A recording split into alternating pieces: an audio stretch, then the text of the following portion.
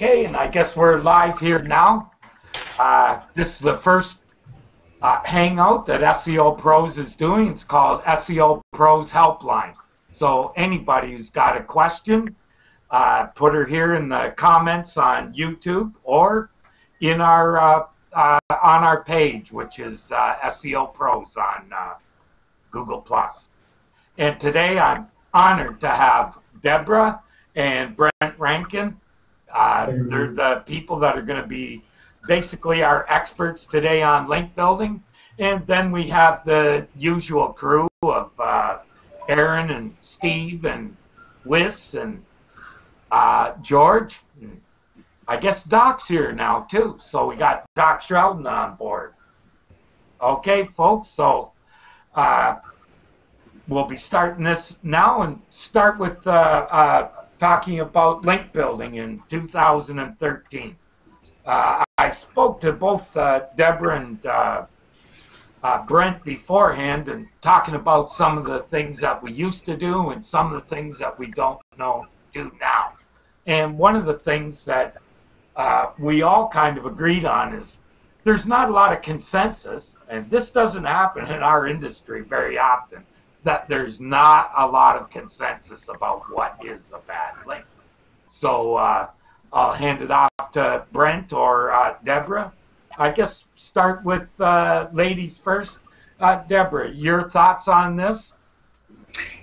What am I thinking about? You want me to tell you what I think is a bad link? Yeah, or maybe why there's some confusion out there as well.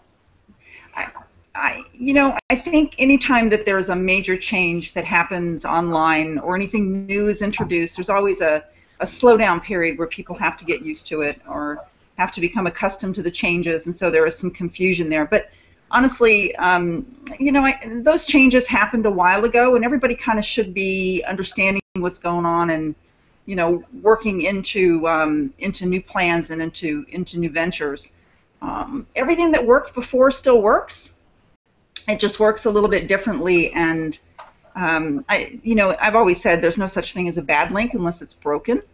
But really what you need to focus on more than the links themselves are the pages that they sit on. So for me, it's less about what you do and more about where you do it. I would concur with that. And you, Brent? Just being in the industry for a while, to me, it's amazing how often the focus is shifted on strategies, what's hot right now, what small businesses want, what enterprise is looking at as far as, link building strategies. I think a lot of it's fueled by, just penalties that are coming out, new technologies, and just, general hype around the strategies. But it's interesting to me, that it changes so quickly that there really isn't any time to establish any sort of, yes, this is bad, no, this is not bad, per each strategy. If we're looking at like just outreach specifically, that's another one where you can look at it so many different ways. It's really how it comes down to running the campaign. It's really tough. I mean, it is tough to educate the consumer and stay current on it yourself. Yeah, I think the education of the consumer is one of the toughest parts because, when the people in the industry are having trouble understanding what's happening, it's, for people that it's part of their business, but it's a passive part. It's like the lawyer. They don't want to become a lawyer in order to hire one. And yeah. I think that's, and has been a problem for quite some time. Right. They understand the changes in the business. They know that things are different, and they know they're either losing rankings or they're getting messages that they're not sure of. I think the biggest part of the confusion is nobody really knows what to do to fix it. And while we get some direction from Google, sometimes it's a little bit vague, about That's really what one way to put it. Well, yeah. I'm being nice today. But seriously, people really want more than anything. They want answers. They would like some direction on what they can do to help them rank their sites well. From that, it splits off down many, many different roads. You know, everybody has a different way of doing things, and everybody has a different goal in mind. So I think everybody gets it. They just don't know how to move forward. Yeah. One thing that I was talking to a couple of prospective clients yesterday, and one thing that I picked up on is a lot of them have been doing a fair amount of link building. And I think they were both kind of wondering if they'd been kind of, you know, could have spent their money a little more. It might have been better spent another way. They didn't really see where they got benefit. Where they did even a year before that. You know what I mean? Like, it wasn't, a lot of things in our industry are kind of gradual. But sometimes it gets a twist and it's quick and happens fast. You can still make things happen fast. I guess the issue there really is longevity. How long do they last? So, you know, what worked 18 months ago, 2 years ago, just really doesn't work that much anymore. And I'm not really sure why everybody's surprised either. Things constantly change. Everything changes. Everything morphs. Everything grows. Like Brent said, technology is constantly coming on board. So, you know, we just have to, if you're a good marketer, a good webmaster, be aware of that, be aware of the changes, keep up on it, and learn how to adapt. Right. That's that old saying, adapt or die. Everything that happened, you know, as far as the algorithm updates in 2012, Google had kind of been preaching that for a long time, and it seemed like, okay, we're finally going to take action on what we've been saying. So, you know, I definitely wasn't surprised that so much turbulence happened in the SERPs, but it's something now, you know, where if you're looking at some sort of, you know, SEM strategy that involves link building, some companies, you know, they'll spend a lot of money and a lot of time just backing the strategy. There's really no confidence that I want to go on record saying, okay, here's $500,000. Let's implement this strategy, and I can tell you 6 months from now, you're going to be good. You know, that's something where your personal experiences, I mean, that might make you a leader in this specific field, but you know, just one person's experience is pretty subjective. That's, you know, a big reason why I definitely want to push for some transparency on strategies between other professionals. Yeah. The other issue is also what vertical or what niche you're in. Mm-hmm. Because what works fabulously well in one may not work at all in another. Right. And in a third, it may get you penalized. Because there are some niches out there that certain types of link building are still common, and they work wonderfully. Yeah, but it's because everybody in that industry does it. Right. And so there is no real differentiation between that group. But if you were to take that tactic and put it somewhere else entirely, you run a fairly serious risk with that particular website. And that's one of the biggest issues we've always seen is, you know, well, this works for them. You know, so that's how we wound up going from, you know, getting a few links in the best directories to getting a few 100,000 links in any directory. Yep.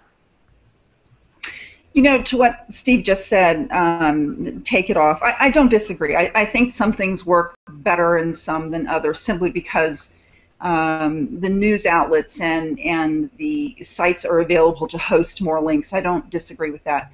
But one of the things as webmasters and as SEOs we don't talk as much about are the type of webmasters that are online. When people come to me and they say, can you help me with strategy? You know, if they're a serial entrepreneur, meaning they're a webmaster with multiple sites, many sites, I'm not talking 2 or 3, I'm talking multiple sites, serial webmaster. If they're a small business person, if they're a major brand, a knowledgeable brand, or if they are someone who is what I call the middle-of-the-road webmaster, there's really 4 different kinds. Each one of them has a different focus. The serial webmaster, man, it's time and money, baby. That's what they want. It's time and money. And they have to make things scale over a lot of websites. So they can't spend a lot of time doing the nitty-gritty marketing, say that, maybe the webmaster or the brand just throws money at it, and that's why they do as well as they do. The poor guy who's the small webmaster, the small guy, he doesn't have the time or the money. And so he's looking to do the easy things that he can do, and once he does them, he's kind of at a loss. So while I totally agree that it is niche, I think in a bigger picture, it is your goal too. Like I said, if you've got multiple sites, the way that I'm going to approach that business owner is going to be way different than I would say a brand marketer or a small business guy, or what I call the middle of the road guy or gal. Well, those smaller mom and pop businesses, they're the ones that are at the most risk. I don't know if they don't tend to have the budget to explore better opportunities, and so they go to the $250, $300 a month guy who's going to use the lesser quality link building tactics because they simply can't push that, and then they're the ones that wind up getting hurt the worst. Hopefully, only once. And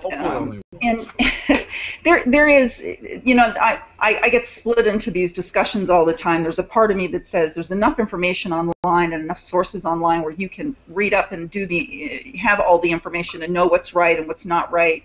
And Google's pretty clear about it as well. And then there's constantly people streaming in that, that don't maybe know about those resources. So while I agree that it's definitely by niche nowadays for your success online, I also think it's what type of webmaster you are.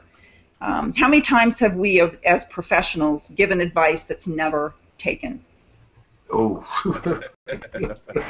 constantly. So write a dictionary on that one. Sure, but that's human nature. That's not a criticism. That's just human nature.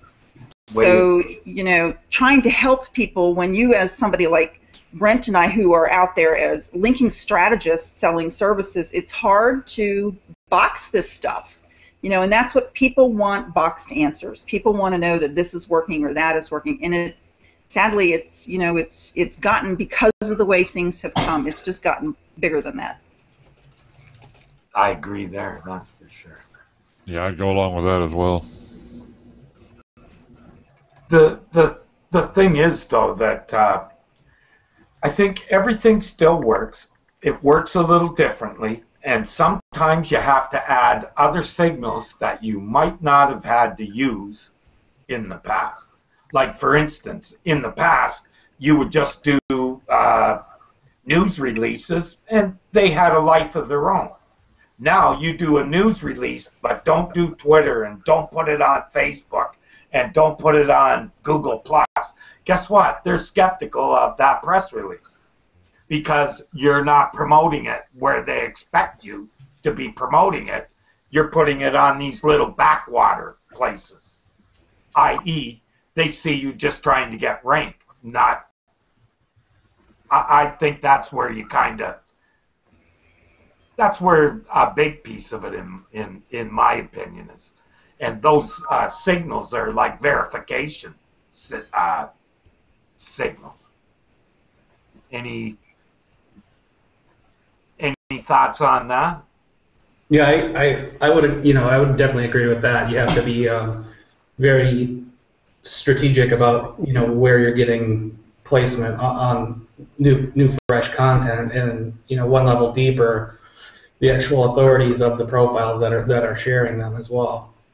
That's one thing I really focus on is the actual brand itself and every possible signal that's coming into Google, whether it be Facebook, Twitter, even LinkedIn company profiles, just really having some integrity behind those profiles as well.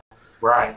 I think it is really important these days to no matter what channel you're at, you really have to come correct. So let's talk about sending out press releases, because people like to do that as a tactic all the time, and it is a tactic that still works to some degree. So when you use companies like PR Web, perhaps in Business Wire, and those types of companies, the bigger companies that have the contacts and have the contracts with companies, the media people, with the newspapers and the TV outlets and the rest of them, where people sometimes don't find the benefit anymore is doing the free press releases. That submission services, I'm sorry, the free press release submission services, those types of services are no longer effective because Google has discounted all the crappy little sites that they were spitting stuff out to. But when you still go back to people like PR Web and you pay for the upgraded service and you actually have something that's worth listening to, then it does get picked up by news sources, especially if your news source is geographically targeted. Yeah. If you have something that you're talking about in Austin, Texas, or Toronto, or Chicago, or whatever, it tends to get picked up by local services more. When you send that stuff out too makes a big difference. If you're trying to release a press release on Monday, Tuesday, or Wednesday, good luck. It's usually easier toward the end of the week and on the weekend, but you really need to have something worthwhile to put out. And once you do, then it will get picked up.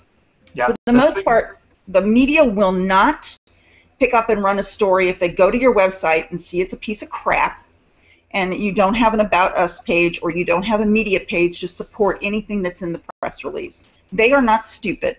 They know that as well. So press releases still work, but they work by people who are sincere about putting them out and sending out for news and not just for building links. And I think that's where the difference comes into, and it kind of annoys me when people say, oh, press release links are dead. They're not. Just like infographics are not dead. I have a question for you on that. With the potential for further online pickups that actually have value, how do you treat the anchor text within the PR Web link?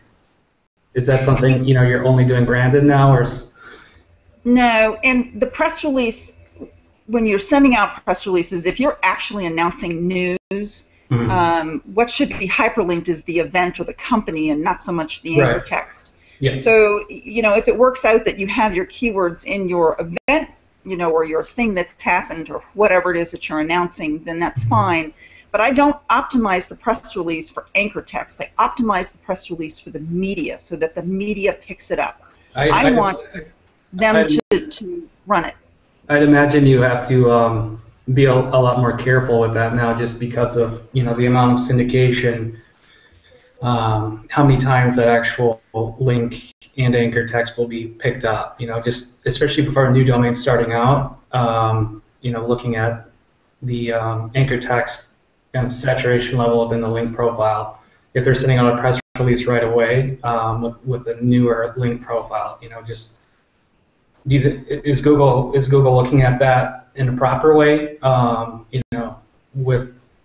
With the 340 links coming in from the press release, something like that.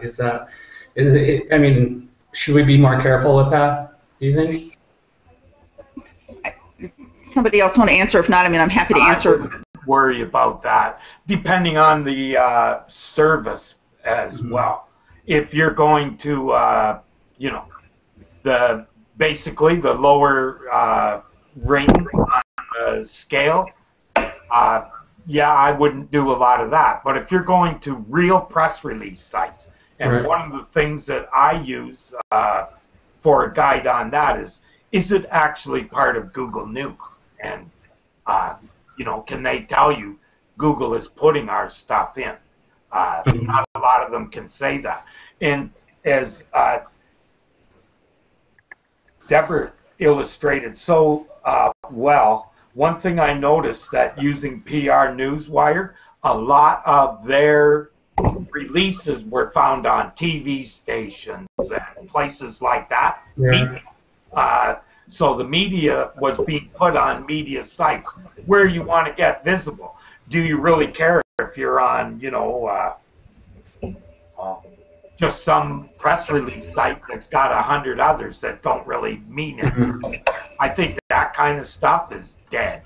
Yeah. Real news releases, they have a place. Just like, and what I would use as my guide is, if I won't put it down a social channel, I won't publish that PR.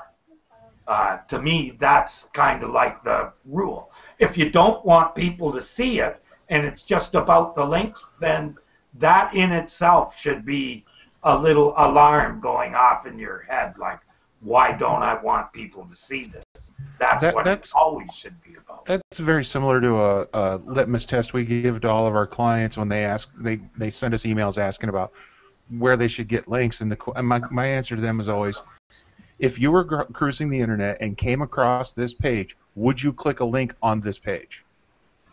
Would you trust this page enough to say, yeah, I want to click that? And if they kind of go, well, no, it's like, well, then why would anybody else trust it? Move on.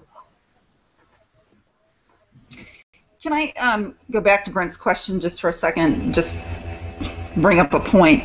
I know that people are really tentative right now about anchor text, and there's even people out there saying, you know, do 20% keyword anchor text and 80% URL, and so forth. And I, you know, for whatever is being said, I think the smart thing to do in this case, if you're running anchor text in press releases, is to keep a couple things in mind. Google News drives results into Google search, and the algorithm there is a little bit different than it is in the Google search engine.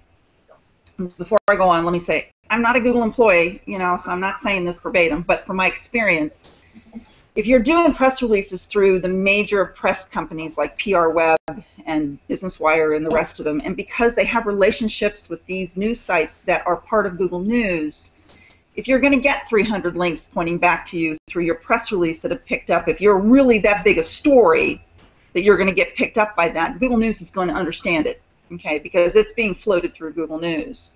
Right. So I wouldn't worry about that so much, because what you have then are reliable news sources that have been vetted by Google News. You have to go through hoops to be part of Google News.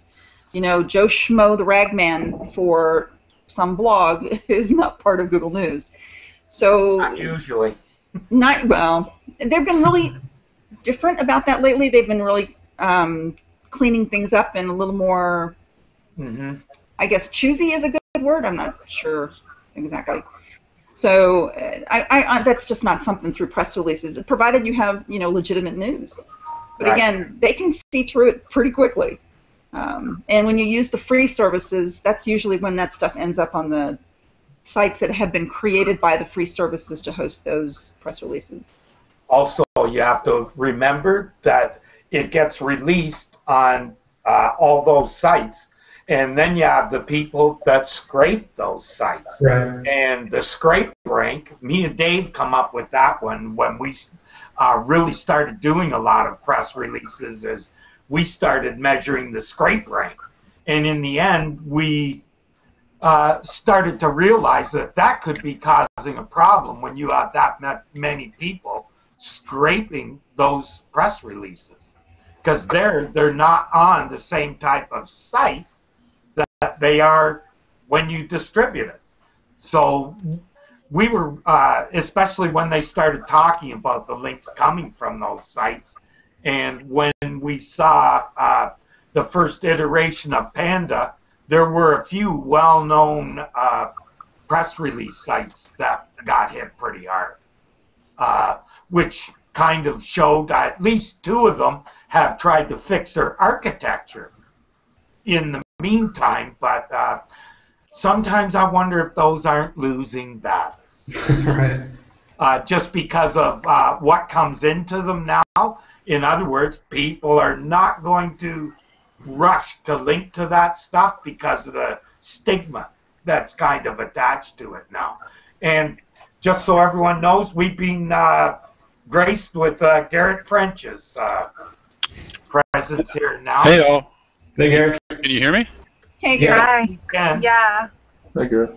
This is fun. This is I'm in my new office. We just moved in, and I'm very poorly lit. It's not as dark as it looks from the camera, but it's been great so far. Now, Debra, you were mentioning something earlier, and this is sort of tangential, spinning off a bit from what you said, but just the quality, the quality of the site. And I need to start some kind of way of testing this, or think about a way of testing this. But just the impact that site quality itself has on your response rate first of all, the outreach, and then certainly the link rate, that the number of links that you get, the link percentage. This is just from working with exact match domain clients. You know, cheap car insurance business, or cheap car insurance calculator biz.net stuff, and you know, it doesn't matter how good the content is that you're creating on that site. You know, self-respecting linkers and folks who have great links pages aren't going to link to. They're going to take one look at your email at the URL that you're asking them to link to, and not link. So that's just sort of my tangential way of jumping into the conversation, but just something I've noticed lately, and it's just been hammered home, is what a quality website, the difference that building links for a website that is already high quality, how much easier it is than if you're building links for an exact match domain or just a, sort of a lead gen type of website. And it's getting to a point where I'm probably going to start turning away business, probably, not certainly, probably start turning away business that is exact match domain, lead gen type stuff. Don't hold me to that, but I'm definitely thinking about it. But the thing is,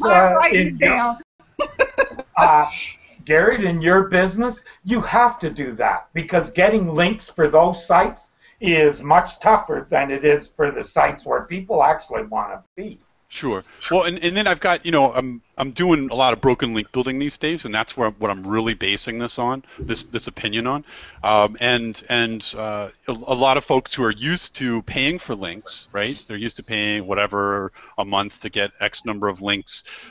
They are not used to having to have great quality websites or branded domains. You know, they've got all their shortcut tricks, and what they have has been good enough for them so far.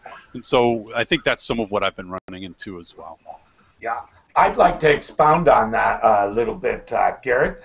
I think that those people are coming to the realization that that website that you know, people really don't want to link to, and that kind of crummy content, those kind of things aren't flying anymore. And they're realizing they have to step up to the plate and actually become, as Dave would say, from the dojo, become remarkable. Yeah, I've certainly found that in guest posting. I've gotten my rear end handed to me on some guest posting campaigns where I've used content that was less than, or suboptimal, as I've heard some people describe it, and it's brutal. It's brutal now. You can find a home for it for crappy content. You can still find a home for it, but it's not going to be a good home. It's not going to be the home has no foundation. Right. Fall down around your ears. Exactly. It's like the press release sites you were describing earlier, where the just sort of the made for links press release sites. There's so many of those guest post sites out there now. So it's interesting you say that, Garrett. You know, just with my experience in 2012, you know, really running outreach on a larger scale for an e-commerce company, you know, one of the reasons that worked so well was because the company, they weren't just good on paper. They were actually good behind the scenes. The customer service was phenomenal, and I mean, that was a big reason it was so successful, just because the whole package of the business was good. Not just online. Sure, I gotta. I'm gonna brag. This was a huge link builder moment for me. This happened last week, and I was like, okay, I'm a real link builder now. For a client, we got a link from Stanford, Stanford.edu.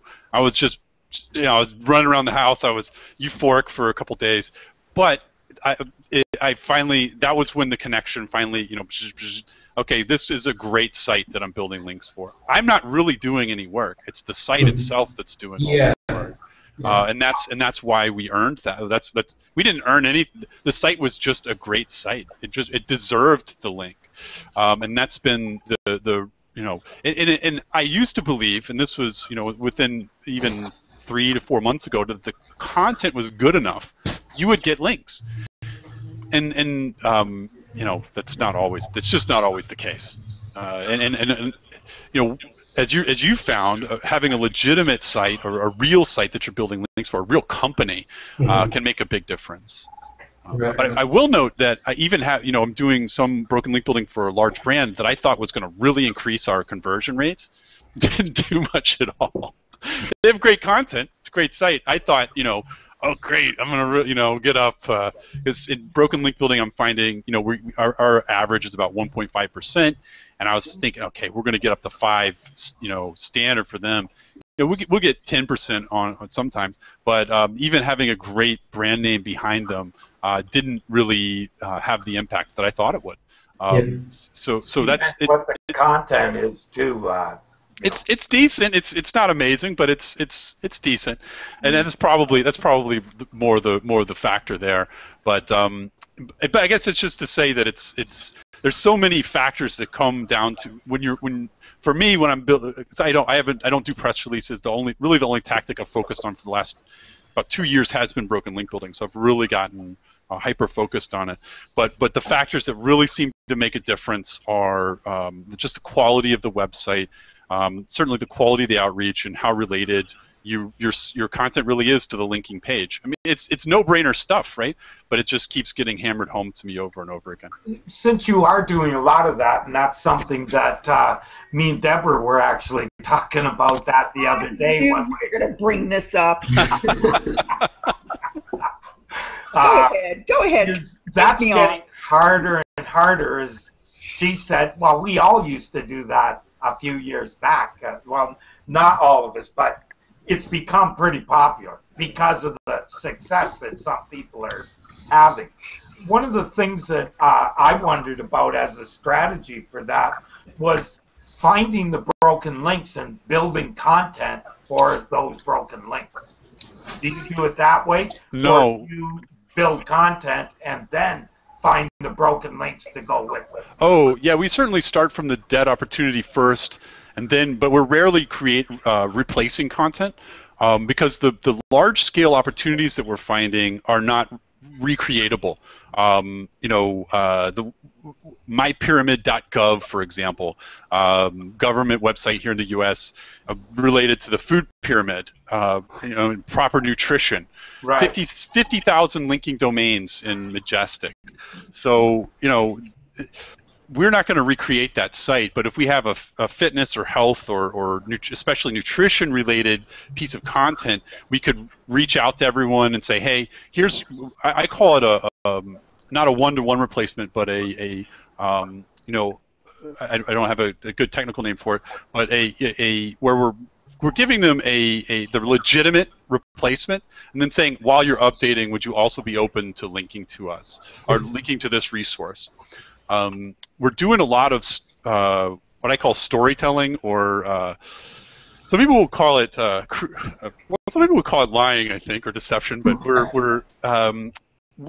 how we approach it is we're saying we're researchers.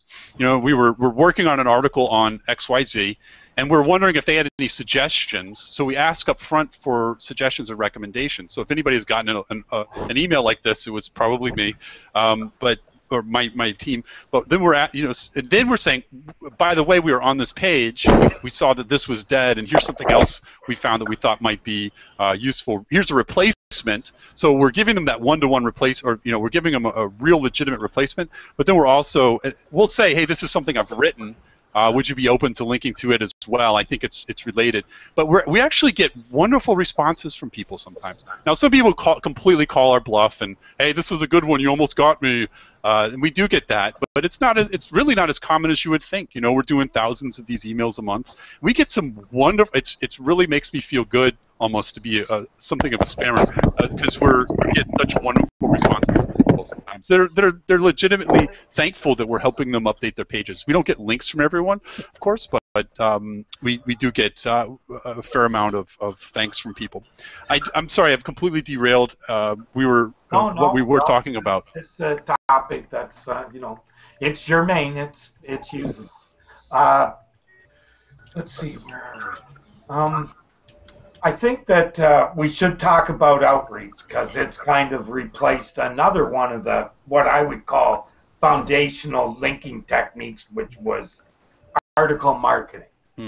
And I saw that a lot of people just took the exact same content and are kind of doing guest posting the same way. I would think that the first thing that I would think of when I was doing that is, well, Google has already more or less cut these guys off. Why wouldn't they cut these other guys off? And then when I start going through these backlink profiles, people that did a lot of guest blogging and in that kind of style, you kind of see that as I used to say, I looked at other websites as content opportunities. In other words, I was looking at the quality of the content and the quality of the website from day one, mainly because I never believed that just a link is a link. Sure, it's a link is a link, but some are much better than others, and I'd rather go for the ones that are much better because they all take about the same amount of time to get. Just sometimes you have to do more prospecting to get the better stuff. Anyhow, I'll just move on. And what do y'all think of the blogger outreach? Are you using it? How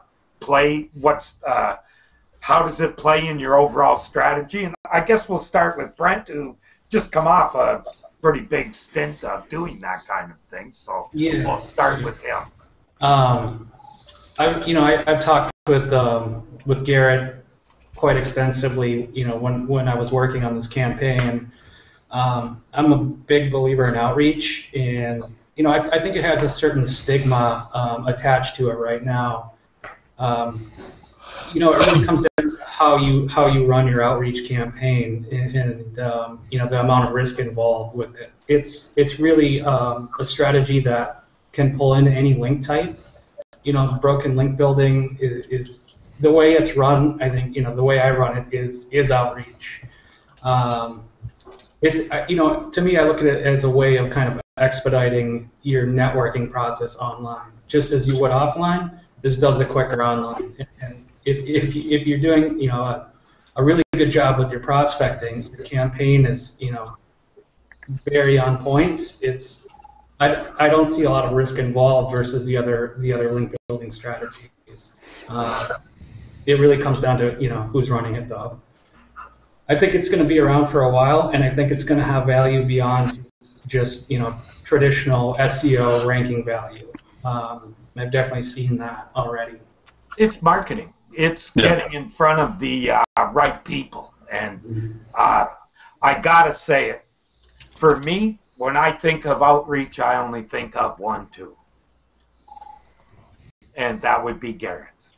I use it for so many things. It's I found for outreach it was outstanding. But anytime I want anything off of Google SERPs, I go there because you know what? I don't have to gather it all up, put it into a CSV. Now, that's the prospecting side.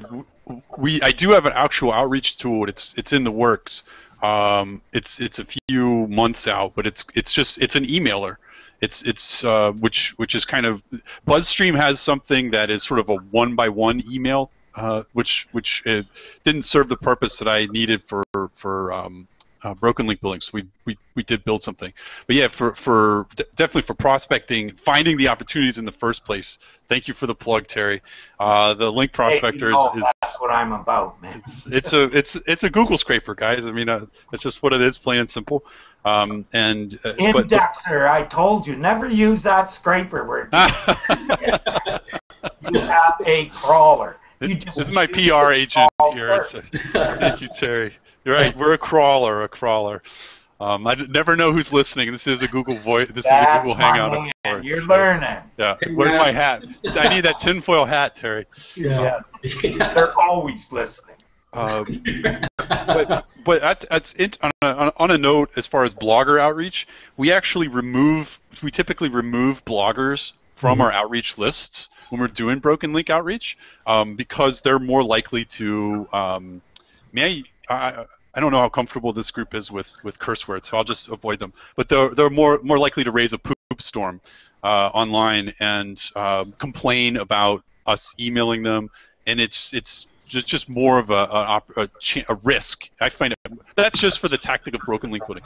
If it's but I agree. I think outreach is the it's pure marketing. When you have smaller lists that you've handpicked and handcrafted, I think it's it's just from an agency perspective, it doesn't get me excited because it's not particularly scalable. High touch outreach, which I think often generates some of the best links. That's why I tend to look for stuff I can reach out to 1,000 people all at once. To kind of mention another tool, what you just talked about. I have a tool that now I'm almost ready with that will do bulk emailing and single at a time, right off the review. Brilliant. Well, I got to jump in there. I got to jump in there now.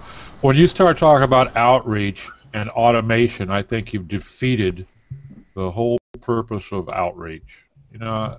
To me, outreach is individual. You've got to go to the people that try to establish a connection, a relationship with them to get any meaningful outreach.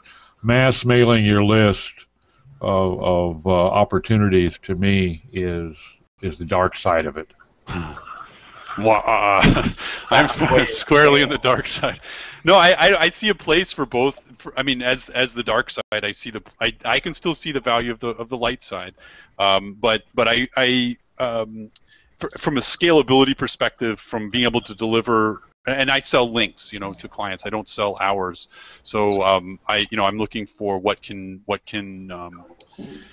deliver that, and it's typically larger scale outreach. Now, I think when I do link building for myself, I don't even think of it as link building. It's just promotion. It is emailing people. It's participating in back and forth emails and asking for a review.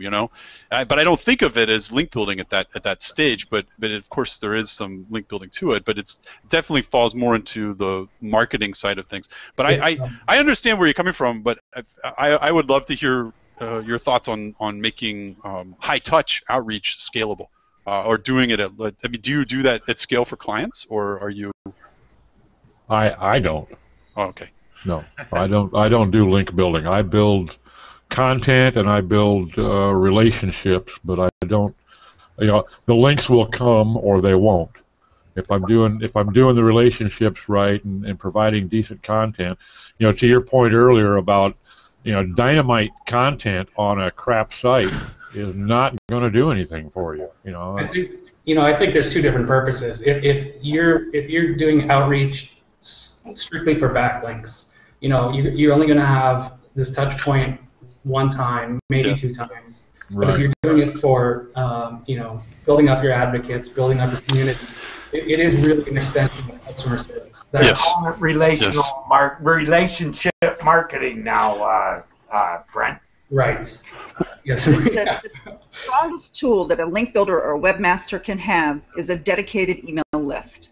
If you have a dedicated email list of people that have opted into your product, your site, your psyche, whatever, you can outreach to those people and get anything that you want going off the ground before you even go out into the public domain and start asking for links, regardless of what it is you're doing, whether you're doing blogger outreach or media outreach or article content outreach or visual outreach. It doesn't make any difference. If you have a strong email list, they are going to be your biggest supporters for just about anything.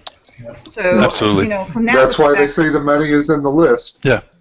Absolutely. And, number one, people always say, what's the best tool? Your email list is your best tool. I love it. I love it. We tried, Deborah, to that point, we tried doing it never coalesced the way I'd hoped it would, but we tried doing surveys, customer surveys, and then turning that into content. We got great content out of it, and we got great engagement, but we didn't end up building a lot of links for it.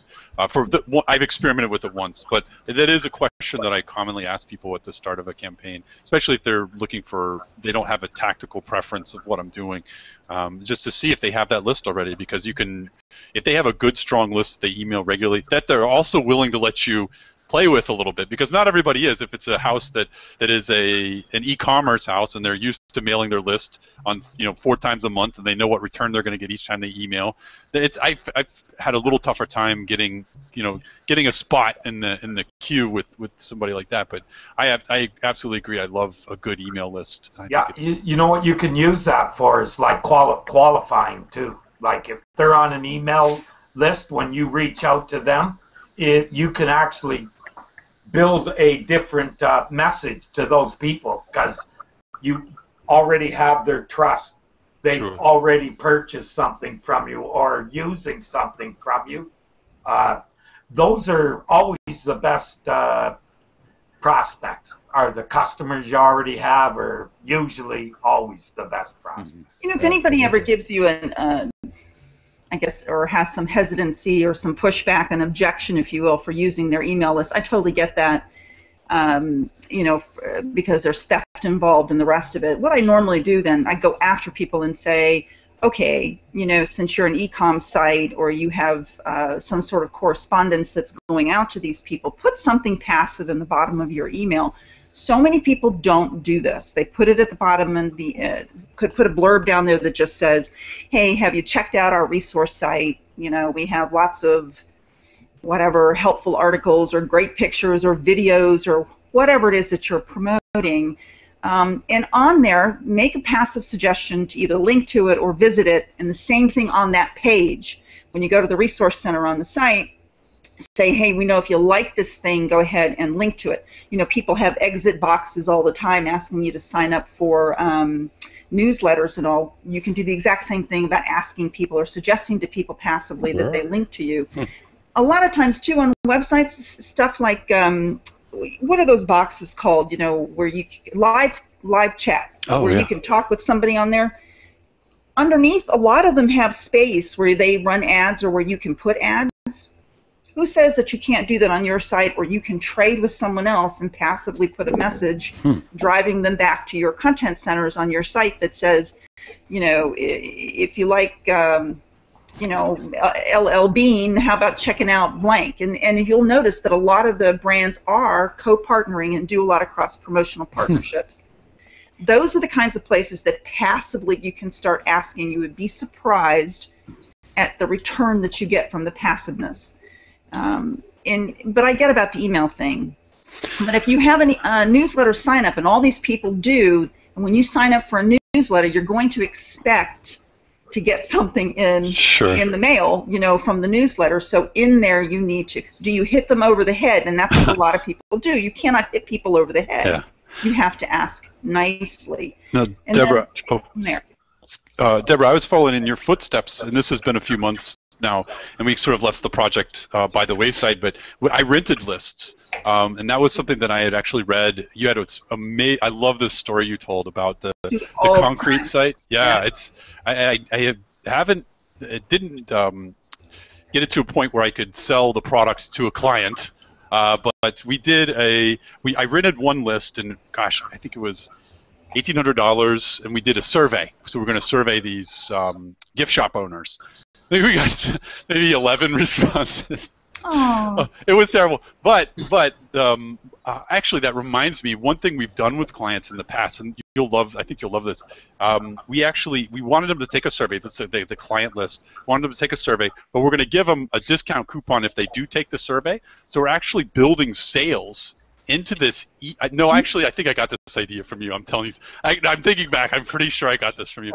But you actually, I did get this from you. But you drive sales from your survey, from the outreach you're doing to try and generate great content, then to build links with.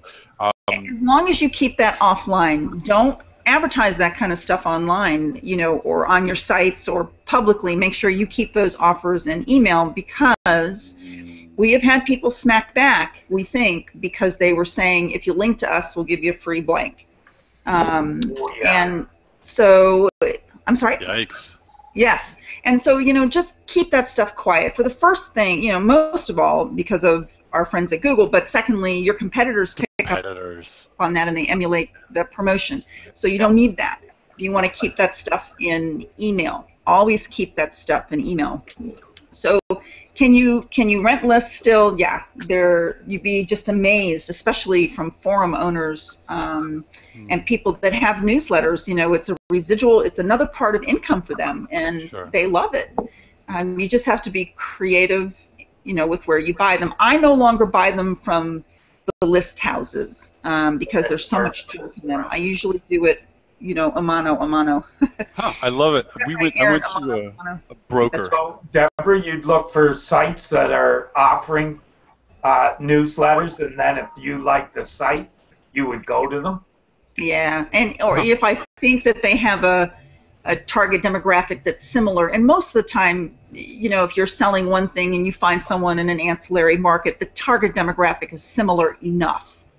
That, you know, you can offer them some money or offer them product or whatever in exchange for the list. Most people will not give you the list. What they'll do is they will add you to the mailing, and you do some sort of co-promotion in the mailing. It's real important that you establish partnerships with people in this regard and get them kind of nailed down, because as things get more difficult online, that's going to be, people are going to emulate again more toward the traditional offline marketing types things. Sure. Same thing with guest blogging. You know, if you don't nail down your blogging spots, you're going to miss out on being featured on the better blogs. And frankly, you know, you need to be featured on at least one of them somewhere. You need the exposure. And a lot of the larger websites are going to. That's where social media is so great, you know, because if you get onto those better sites, then through the social outlets, you know, that's just another push for you getting out there, getting your name out there, and then the links start to generate on their own. How do you charge you had a comment? I was just saying that a lot of the better websites are starting to go to. You have to contribute a minimum of 3 months or 6 months before we will reciprocate with a link, links or anchor text, and it's making this whole process far more drawn out.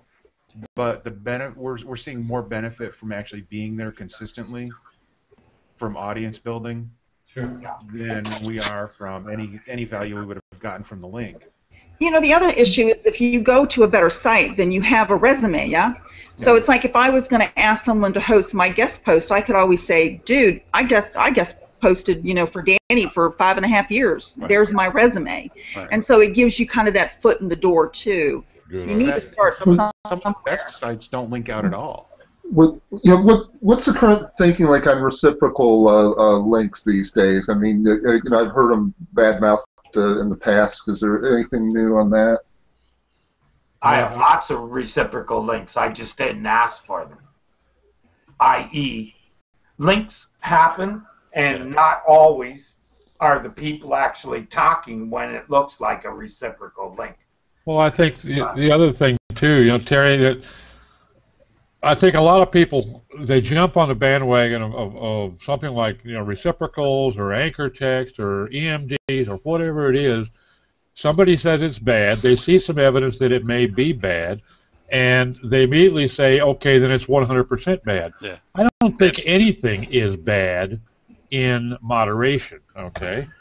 You know, 10% of your link profile being reciprocals might be too much, might be too little. But having some reciprocal links is not necessarily bad.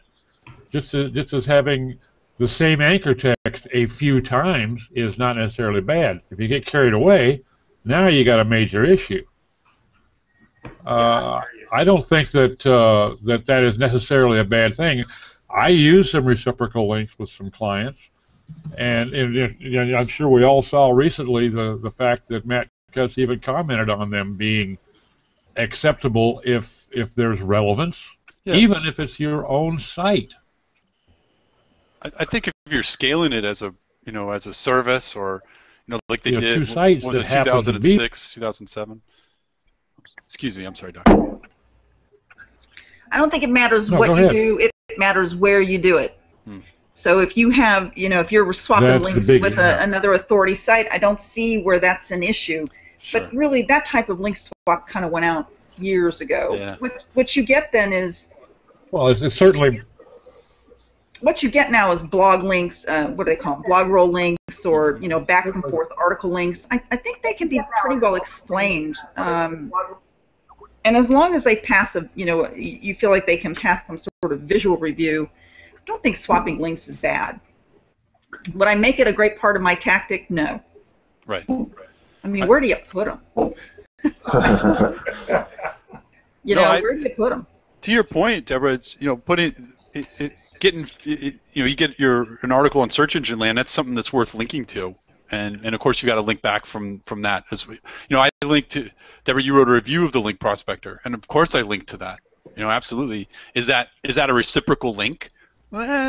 Sort. I mean, we link to each other, but I think that is by the nature, by the physical act, obviously, but did you do that on purpose? And the answer is no. We didn't swap links because we had a prearranged agreement. Right. Even though you gave me all that money to review your Yeah, and something else that may come into play is the timing of it, the temporal issue. If I throw a link to your site, Deborah, on the 1st of May, and then along about the 27th of June, you link back to me for something, and both those links are relevant. I think Google picks up on the fact that the discoverability was 42 days apart. That doesn't look as obvious as the two links going up on the same day. Okay. Well, there was link swap software that was out forever, where it was just they would mass email and, hey, you should link to me, and I'll link to you from this page. You put it up, and I mean, it was all automated. I think that sort of is just an absolute no-no. But I think at a small scale, as I think Doc was saying, just a little bit of it, and certainly not necessarily a thought-out tactic. But to some degree you could. I mean, maybe I think pre-linking to people and then sharing that they were mentioned or discussed is fair enough. I did that a good bit of that for clients. The top 50 blogs of blah blah blah, and you link out to a bunch of people, and then you hope to get some links back to that. I mean, that's basically reciprocal linking. But I don't know. I think just don't overdo it, and certainly don't use the automated software for reciprocal linking and get all exact match anchor text and that sort of thing.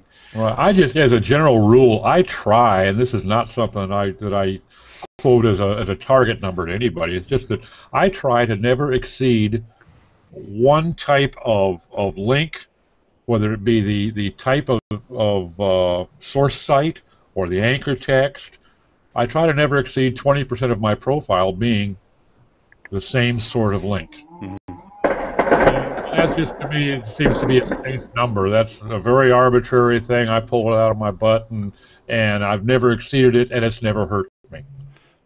Maybe 40% is a safer number. I don't know. My guess is that 20% is probably pushing it. But did anybody hear what sounded like gunfire just now?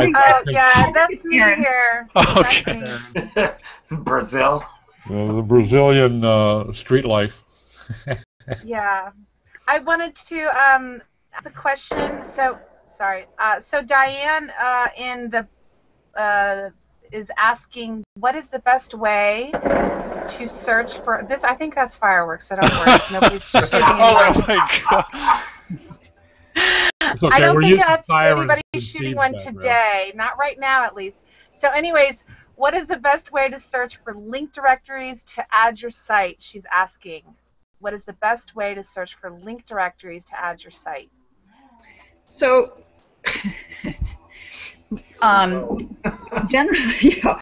general directories that are still online, if she's talking about general directories, which I assume that's what she's talking about, there's probably a handful of them that are left that still have some editorial chutzpah, I guess, if you will, in the eyes of the search engines, and that's the Yahoo directory, the Joant, Best of the Web.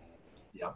I would probably throw Ezelon in there. I would throw family-friendly sites in there. And I guess that's about it. Okay, okay, you said Yahoo.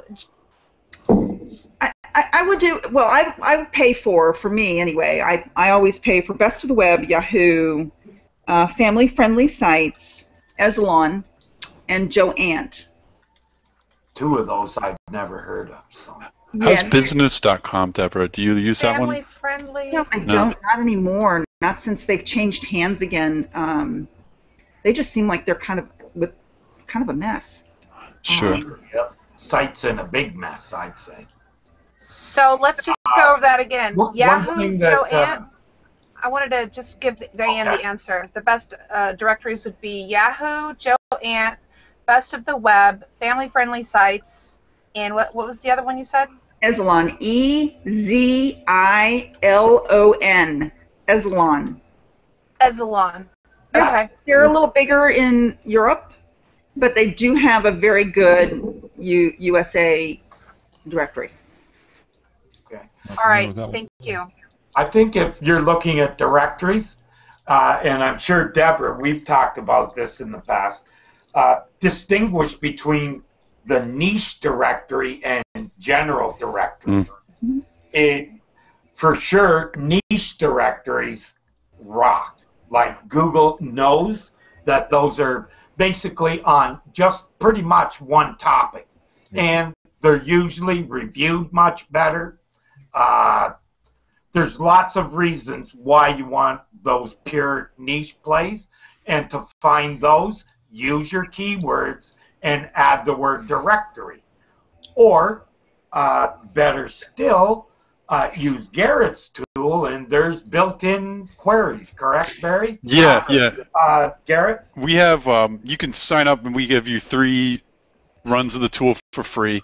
You can select the directory report type and put in a few of your, I wouldn't say necessarily your high, I would say put in your highest level SEO keywords. The stuff that you don't necessarily expect to rank for, but would be kind of awesome if you did.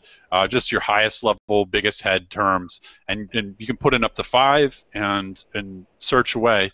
Now, that said, I'm not sure that there's really, I think just Google alone would be sufficient for some niches. It depends on the niche, really, how many directories are going to be, but I can't imagine there being hundreds of niche directories. I think it's usually, a handful again per niche would be my expectation. Let me 2 things. Sheldon asked about the DMOZ, the Open Directory Project, or DMOZ. I always try. I always still try to get in there. Sadly, I no longer have any pull over there since I've been gone for quite a while, and everybody's changed. Everybody's got pull there. It's called a wallet. Well, I used to. Just got to know who to pay. I was an editor for years, and so at least I knew other people there, but they're all gone, so there's nobody there anymore. I do still try, but to that, it's only been 18 months since Google dropped them as their directory, so I still think that they probably have a little oomph somewhere. They're a great place to look for niche directories. If you go to the DMOZ and search on your keyword, typically the category in there will have an option for directories, and you can click on it and go through them. Sometimes those pages have not been updated in a while, so those links are kaput, but that's a really good place to look for them. I would agree there. Yeah. I had something else to say, and I've totally forgotten, so never mind. Niche directory related? Was that? Yeah, niche directory. What was I going to say? Niche directory. And there's a lot of associations that have business directories with them, too. If you, yeah, it's an expensive drop, whereas some of the other niche directories are a little more. Oh, I know what I was going to say. If you find a good one, and most niches have some solid niche directories, they are a terrific place to drop content, to drop articles. Most of them have article banks. They have forums in them, and they've really expanded themselves in recent years, and we find them as a great resource for that. Yes, Best of the Web is BOTW. It's not quite the same as dropping an article on an article easy site, say. It's much better to be on those directories that are doing a few things. Steve, you do a lot of work in that field. Yeah, it's did at one point. slowly tapering off. We've been focusing more on like forums that have articles, have an article section. So you've got a forum that talks nothing about bass fishing, and you're working for Bass Pro or somebody, or Tracker Boats or somebody. Obviously, that's where you want to be. So dropping a solid article for them is a no-brainer. The standalone article directories over the last year Oh my gosh. have been tapering off I'm dramatically. going to be a few minutes late, okay? Bye. I think forums, to that point, forums are really overlooked in a lot of cases. I love them. I do too. I had a client. This is one of my first clients, 2008 or so, in woodworking. And I think even today there's really not a whole lot of woodworkers that have taken up. And I'm probably wrong. I haven't looked. It's 5 years later, but they're just, no one was doing social media in woodworking except for on forums. They weren't excited about Twitter. They weren't excited about Facebook. They were on forums 1.0. This is social media 1.0, guys. But I think they're so, when people talk about social media today, I never hear people talk about these wonderful forums that are still alive and thriving out there in the right spaces. It's not everywhere, right? I mean, but some, I always go back to woodworking. I'm sure fishing is the same way. I'm sure there's a real just wonderful forum community, or several. Usually there's several that you can engage with. I think they're one of the most overlooked sources for content ideas, just for conversations that are perennial, that keep happening in forums. Then that's an article topic right there. That's going to, well, guess what? Get you links from forums because they're talking about it all the time. Deb's got to go. So I do. That was. Oh goodness! Thanks so much. That was my daughter, and I forgot to pick her up from school. That's not good. She can wait. She's fine. She's in the 9th grade. She can wait for just a minute. Forums. I totally agree. And Steve, if you're looking for something about fishing for serious, you want to check out the groups at Yahoo. Yahoo groups is something nobody talks about anymore, but they are amazing, and especially for I would say outdoor enthusiasts, cooking, more of your society type niches. Yahoo Groups is just an amazing outlet, and it's humongous, and it's incredible how many people are on there. What's interesting about Yahoo Groups too is the demographic runs older, which is kind of good, especially because older people have a tendency to spend more money. So it's a good demographic, wise is there. Yeah, we rock. And well, I had to laugh this week. Somebody had, I think it was Aaron Eberhard, had written an article on Search Engine Watch, and we were referenced because of our age, So I was like, damn, I'm feeling old this week. But the other thing about forums, people who are on forums typically have a very high knowledge level, which if you go through and you look at the senior posters, it's listed on the side in their avatars. These people have blogs, and they are an untapped source of guest blogging, but more so, they're an untapped source for writing, to write for you, or to be a guest writer and that kind of thing. Brilliant. Because they are enthusiasts. Yeah, so they really are a super duper thing. But so are Google or Yahoo Groups. So Deborah, one question before you go about Yahoo Groups. How do you approach them? Who is the gatekeeper, and how do you? You have to join, and you've got to join the group and be part of the group. You can't just go in there because they're closed. Or I haven't been in there in several months, so they might have changed things, but I doubt it. But I like to farm that place too, and do it before Marissa Mayer figures out it's a money loser, and takes it offline. But there, you have to go in and join, is to answer your question. Okay. And once you do, though, it's pretty easy because they keep an archive of all of the years back, so you can go back through all of the postings if you want to. I was just thinking that would also be a good place to start to look for the influencers in social. they would have had their background start probably in forums. They do, and you'd be surprised at what you find. You'll also be surprised at forums have Facebook pages. And if they're a really active forum, and they have a Facebook page as well, so look for the tie-in there. And one quick thing, buying Facebook ads right now, especially with the targeting that they can do, is an awesome way to build links, because you can really get people focused on either finding those people that want to link to your content, or finding people who can write it, or finding people who can host it. And I'll just leave you with that little tidbit to figure out. But Facebook ads right now are, really a good thing to go to. But all of the old venues, what they do is they just harbor a lot of opportunity. That's a great point, Deb, because I think the other thing too, the people that you find that are very active in forums are going to be very receptive to opportunities to write articles or guest posts for you. They really are, Sheldon, because they're geeks. They're at heart, they're on there because they understand how to manipulate their computer, and they have a love of something. So it's the best of both worlds for people like us. We're looking for people like that. Right. So and a lot of those people are in there specifically because they're trying. They're starting their own brand building. Yeah. Absolutely.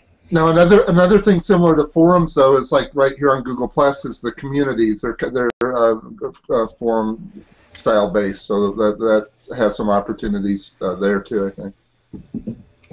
Got to run, but this has been fun. Thanks so much, Deb. Wonderful to see you again, Deb. Yeah, you too, and I'll see you all on the web. All right. Bye. Bye. Bye, Deborah. Bye, Aaron. Bye. To pick up where Garrett left off, we were talking about forums and content creation. One of the little tips or secrets we've been using for a long time is we'll go to a niche forum and you look at all the sticky posts, the pinned posts at the top of every forum topic, Right. because that's the question that gets asked all the time. Yep.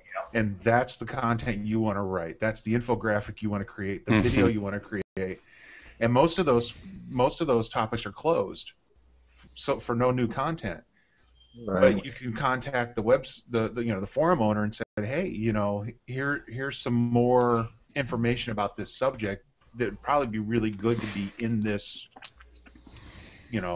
pinned topic, and they'll open it up and pin it for you, place it for you. Drop a solid link for it, and drive a ton of traffic for you. I want to share a story that's similar as far as content creation and forums. But back in 2008, when I was working for this woodworking site, I would actually ask questions in the forums. And I had to eventually. I was taken to task a number of times, and I learned many hard lessons. And woodworkers are not very forgiving of marketers, but anyhow, I persevered, and and that, just as a side note, if anyone is thinking of going into forum engagement, you certainly are. You either need to be completely transparent or as opaque as you could possibly be. And I would lean at this point. I would lean towards transparency. But anyhow, I would ask for tool recommendations, because I'd want to write a guide. The best best circular saws. And so I just throw a thread up. Hey, go because there were 6 or 8 that I was a part of, and I'd go to all of them. Then I just tally the results, and that was whichever one's got the most votes, and those were the best. And we were an Amazon affiliate at the time when it was still equitable to be so. And that was one of our posts that would go up. Most dangerous power tools. I asked people what they thought their most dangerous power tools were, and that was a huge hit in the forums. So tons of replies, and turned into a great piece of content. So the forums, and I don't know, you really have to tread carefully in this, because you're directly taking their words, in some cases quoting them, which is completely legal to do, but just not everybody likes it, and they might ostracize you. And some people wouldn't comment, but I did take to saying in my threads, and this is because of some feedback I got from someone who didn't like what I did. I quoted him without his permission. He didn't realize he's going to be quoted. So I would say, what you say here may be used on toolcrib.com warning. And some people ate it up. You know, some people are just hams. They want to have their name out there. So they'd see me post and they go, oh, I'm going to get on Toolcrib again. But other people completely avoided it. So if you're going to do something like that, just tell people that that's what you're thinking. And frankly, approaching the forum, we typically would approach forum owners first and ask their permission to engage there. And I think my guess is in this day and age, more and more people are going to be asking you for money to do that, because a lot of the bigger forums, at least in woodworking that I recall, had paid sections just for, you know, Porter Cable, any of the big names. Bosch would have their own section that they paid for, that they sponsored, that people could come and ask, because they're such big forums, you know, for this topic. But anyhow, just tread carefully and ask for permission, unless you know enough about the space to be opaque, I guess. Hey, Garrett, I have a quick question for you. Probably raise some eyebrows, eh? Say again? I was just asking Steve, does a lot of forum moderation, when you do what we call cross posting on multiple forums, the same question. Yeah. They pick that up, brother. Yeah. Matter of fact, we've gotten to the point over at a couple of them where it's an insta ban. No kidding. So yeah, we have mods who, that's what they do. If they see a low post count person come in and post a specific question, we'll give it 6 hours, and then do a exact max search for it. And if it comes up in more than 2 places, they're insta banned and gone. Yeah. It's just it's gotten so what I'm talking about, it's gotten out of hand then. Yeah, it's always been like that. The forums that me and Steve, I was on with Steve, that's how I know it. Steve and I actually met on a forum a few years ago. Web Pro World, we're starting to be much more aggressive with that. Are people generating content, or what are they doing? What are they trying to? What usually it comes in with, you know, a low post count person will ask a short question that's maybe a couple of lines long, not very big, or they'll come in and they'll just drop a little nugget of knowledge, and you'll see it on 12 different forums, and it's all posted within a few minutes of each other. It's real obvious what they're doing, and it's just banhammer gets dropped. Banhammer. I love the banhammer. I wield it with a very strong hand. That's a T-shirt that needs to get made right there. Hey, what are you guys' thoughts on forum profile link building? Since we talked about forums and link building, I know they get spammed a lot and stuff, but most popular forums have those pages completely de-indexed and no followed. And I know when we were running SEO workshop and SEO shop forums, we actually aggressively filtered out link profile or forum profiles. If you had 0 posts after 60 days, you were deleted entirely. So we went the other direction from most of the forums that say, you know, we've got 400 million users. No, you don't. You've got 4,000 users. But you've got 400 million people who signed up to get the free link. Got a link, yeah. You know, so our forums tended to be very, very small user counts, but every single person there was active.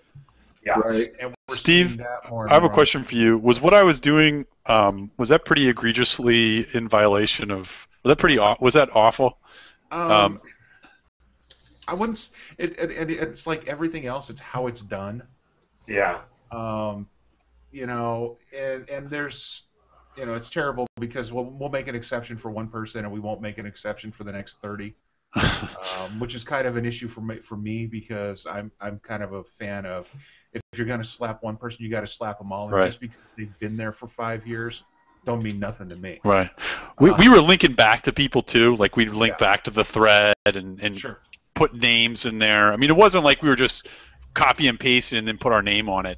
Right. For me, I thought it was a way to showcase the forums as well and try and drive some traffic towards them. I think that's how I pitch it to the forums. You can tell the difference. We actually added all the forums that I'm actively involved in. I now have a mouse over that I can just swing my mouse over the top of their IP address and it pulls up what country they're from. and I know that's a horribly racist thing to say, but you can make an awful lot of quick judgments based on that one little piece of information. Sure. Right.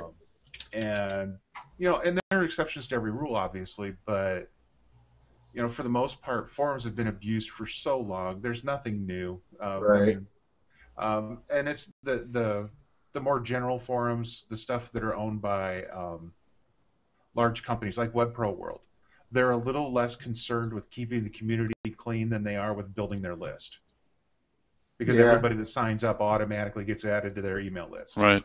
I used to work over there at the WebPro World. So, I used to have a product on how to make money off of SIG files and forums, so I was probably part of the problem. Now I don't feel so bad about spamming forums like I used to do.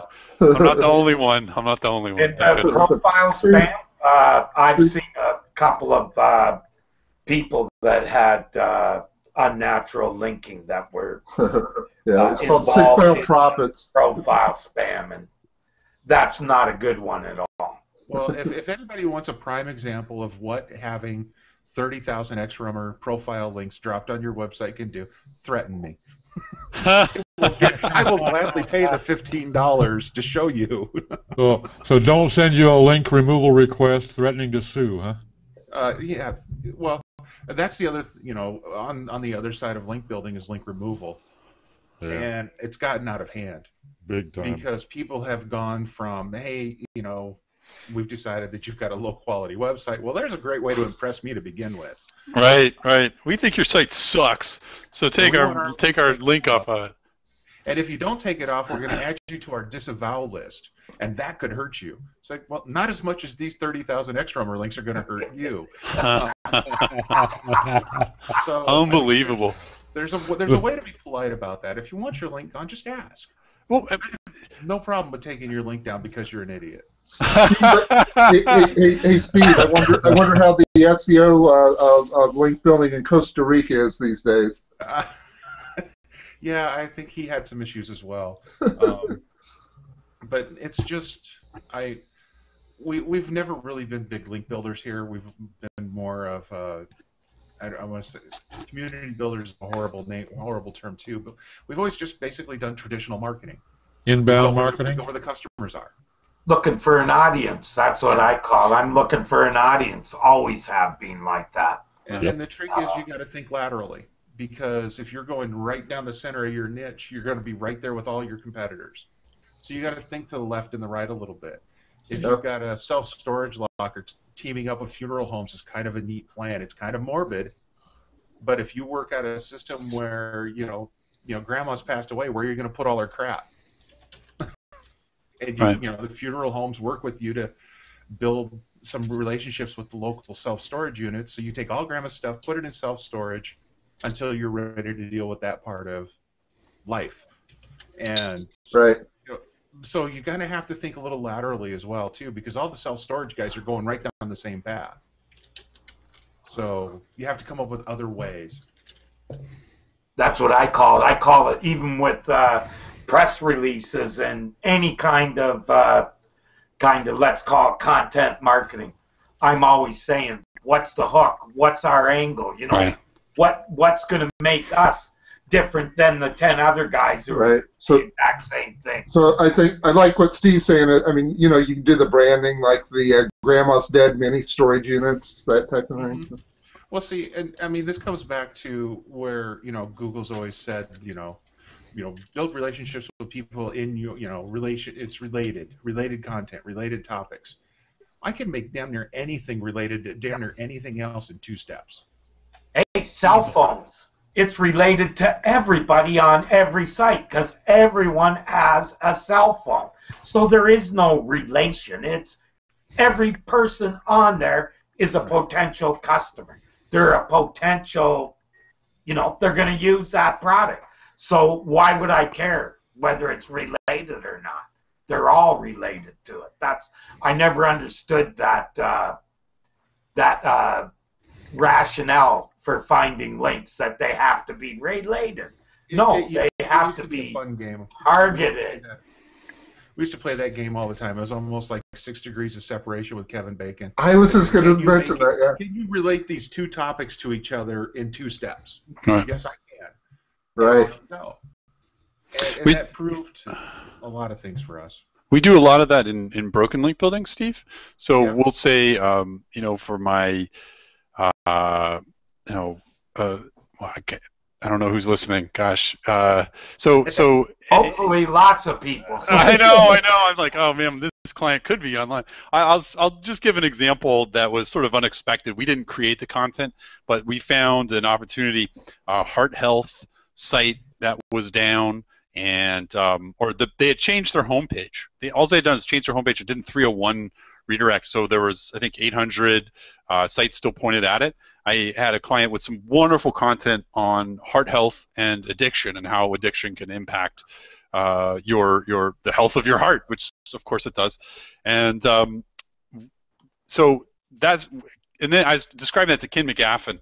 I'm doing a lot of webinars with him these days, and he called it creative relevance. You know, that leap that Steve you're talking about, that one step you can take. But that was a prime example, and we do a lot of that because so often in broken link building you don't know what's going to be dead. You don't control what's dead. You only control how creatively you can make some relevance between what is dead and what you're going to be promoting to these people who are still linking. I love it. I think it's one of the most important skills, I think, and certainly for broken link building. But I think it's just a really powerful skill to have, to be able to see those kinds of stuff. It's one of the most fun skills to have. Have you written any articles on it, Steve? Like walking it through or how to do it? I very religiously avoid writing about anything that I do because I don't like to share things, because the last couple of times we shared stuff, it just got out into the wild and was horribly abused.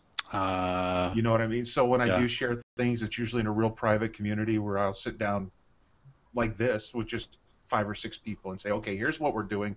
This is how we're doing it, and this is why it works. Right. That's why I've never really built that reputation online as the go-to guy, because I try to hide what you're doing. And I've been doing that more and more lately. Same reason, just you find something that's really working well and you'd prefer not to. It's called wisdom. The last time we did something in public, we mentioned how to get followed links on your Twitter profile, and within a week and a half, a couple of big name SEOs put out these giant blog posts about it and just blew it up. Yeah. It's like, oh, thanks, guys. That's the worst. Getting your ideas poached by the big shops with a lot of reach.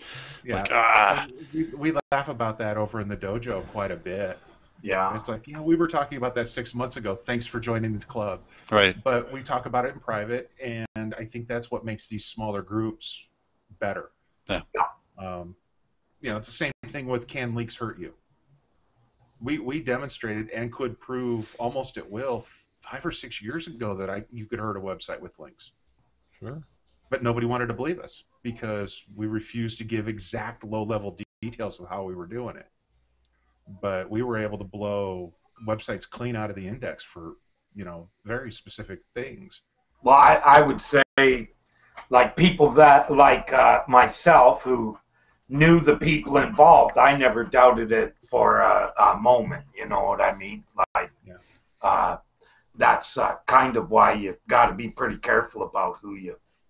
When Mickey the Thumb tells you that this is going to hurt, gotta believe him.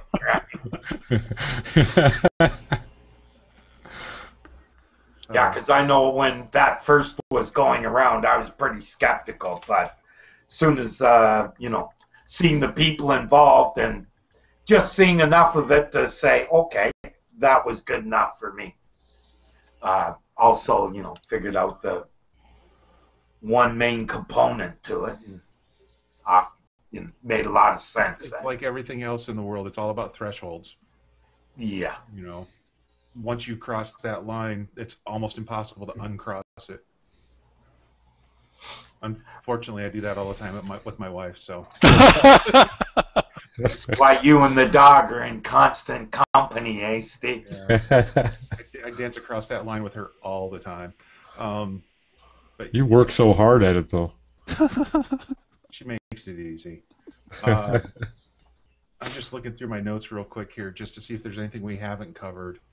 Yeah, thanks. I couldn't find mine. And I was the one who sent them out, so there you go.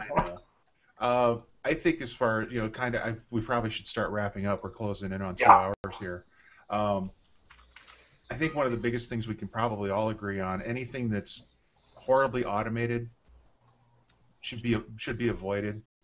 There are tools, automation tools that are useful and can be used, but when it's a mass tool like Xrummer, where you just put in a couple of lines and push a button and, wow, look, I got 10,000 links. Those things you just need to avoid like the plague. There's almost no good way to use them. Just like a spinner. Exactly. Article spinners is another example. I have yet to see an article spinner do half as well as a real writer. Right. And then you got to kind of look at where those article spinners are putting their stuff. I think that is as big a problem as the spinning. Yeah. These people say, well, how would Google know that a blog is doing, that a guest blog is like a sham, it's just paid posts? Well, look at the front page. We've seen it, Steve. As soon as you look at it. This is bad.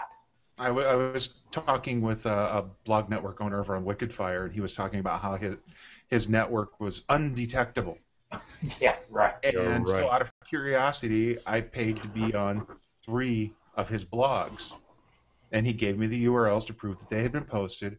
And within 2 hours, I had identified over 180 of his blogs. And it's like, if I can do this manually by myself in 2 hours, what do you think Google can do?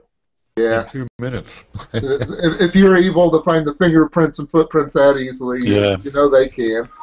Yeah. So it's, all this. I mean, and again, we come back to niche, we come back to thresholds, we come back to how heavily you use it.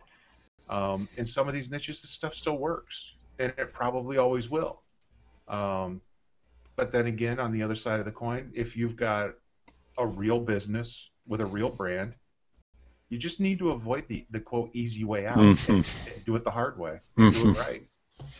Hey, Steve, quick question going back to something you said earlier, though. Do you think Google gives a pass on certain techniques to certain niches then? I don't think that they give them a pass. It's that they have so little else to go on. Yeah. Okay. I think there's agree. Right? What a big brand can do and what Joe Schmo can do, 2 different things again. Because that big brand, they're expected to be in the results. Whether they're spam or not, people, if they're a well-known brand, when they search on that brand, they expect to see the brand. Let's see. We were laughing. There's a niche that we follow pretty closely, and the entire first page was nuked, just completely nuked. Everybody that was on page 1 was gone, and we're talking a high dollar money term here. And the guy that slipped into number 3 had 28 links to his website. All of them were for Google+. But he had just published a real book, not a self-published book, not an Amazon ebook. This thing was a real hard copy. Go to Barnes & Noble and buy it off the shelf book. And he's killing it. He's absolutely killing it. And everybody else in that market is just freaking out because all their money's gone and they want to know where this loser came from. It's like, well, this loser actually did something useful. Well, look at the dojo. Dave and I didn't do anything. We're stuck. We're trying to move for SEO training, right? Stuck on the 3rd page for years, literally years. All of a sudden, we're sitting number 3. And all the shit. I went to Fiverr and bought you a bunch of links. All the poop that was above us, using article marketing and all that, all the stuff that me and Dave were saying, don't do that stuff. But see, we replaced them. This is the argument you and I have had. You and I have this argument all the time, though. What name a business that can wait 3 years? Yeah. Yeah. I agree. it comes down to our expectations, right? Our expectations where we know this niche, it's not going to be easy. You weren't shelling out $1,000, $1,500, $2,000, $3,000 a month to somebody saying, just wait, it's going to happen for 3 years. Agreed. That's brutal. Because Dave and I, when we see you're throwing money in the toilet, we say, hey, let's throw it at least in a different toilet. Throw it in my toilet. Yeah. Well, what do we do instead? We spend our time building out our social channels. Yeah. And what did that do? That's probably why we went from 3rd page to number 3. Because we have a nice following on Twitter, Facebook, G+, all those places. But let me ask, did you use bots to build that up, or was it was this by hand? All natural. Yeah. All natural. We don't automate those kind of processes. Yeah. But again, see, Terry, now you're crossing over into the authority aspect. See, yeah, you've built authority by all those different venues that you're building in, and I think that we're seeing Google is leaning more and more towards authority. I think that they're going more and more towards that in lieu of links. I don't think links are ever going to go away, but I think they're taking a much smaller, having a much smaller impact in things, and authority's impact is going to grow. Links are important. Links will always be important. If not for the ranking value they provide, for the traffic they provide. Yeah. That's the thing. Go ahead, Steve. No, but that's always been our goal. When somebody comes on the forum and says, I need to get links, and it's like, well, okay, what do you want from those links, or should I pay for this link? It's like, well, I don't know. How much traffic are you going to get from that link? Well, I don't know. Let's say, well, if you don't know how much traffic you're going to get for it, how do you know how much to pay for it? Yeah. It's one thing to pay a random blogger $500 to write about you. It's a totally different thing to pay VentureBeat $5,000 to be featured as an up and coming whatever. Sure. Not that VentureBeat would ever allow anybody to pay to be there. Yeah, not that there's anything wrong with that. Yeah. They don't use their publishing properties like that, Steve. Really? No. TechCrunch, of course not. Yeah, Mashable. None of those guys actually will let you pay to be there. But that's kind of for anybody, I think, and a lot of that comes from experience. Like, we started, Steve, before search engines were a big part like it is now. When we started, it was just another channel that we used with discussion groups and stuff like that, right? We were marketers, and that's most SEOs are marketers who learned webmasters. Like in the early days, we were webmasters who knew marketing. Right. And knew how to find the marketing channels. That's where our, our foundation is. It's in marketing, not in the actual, saying. That's why we don't often, well, in my case, I can't speak for Steve, opt out for the automation. But I know Steve's coming around. Automation has its place, and automation is a wonderful thing for taking care of grunt work, but there are areas where automation should be avoided. X-Rumor would be one of them. Yes. APIs are a wonderful thing. They make life easy. So we've come up on an hour and like 40 minutes, I think, roughly.